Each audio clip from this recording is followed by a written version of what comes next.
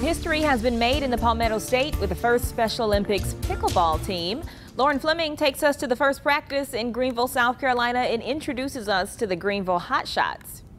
3, 2, 1, Hot Shots! We're all a family. We're all different. We all have different abilities, and we all have maybe different disabilities. And so, but we all come together and play this beautiful sport. Yes! That was your best. You're going to see a bunch of different people playing pickleball at a different level, but it's a level that they have success at.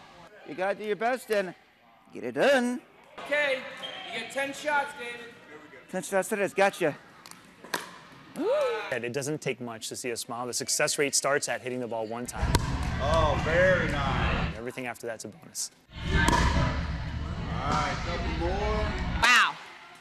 Y'all are working hard.